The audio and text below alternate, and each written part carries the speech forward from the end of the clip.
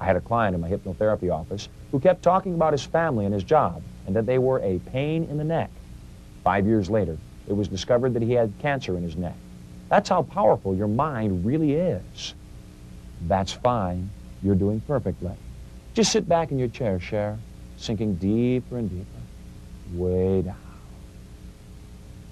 As you relax in this fashion, the more you relax, the easier it'll get. You love to entertain.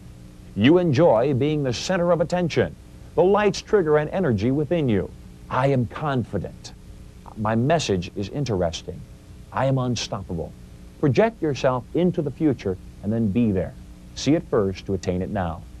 You are indeed a powerful, intelligent, wonderful human being, and you're certainly worthy of all the good things this life has to give you. Lastly, I leave you with this thought, and that is, may you live 10 years longer than I do, and I'm never going to die. Have a fantastic life.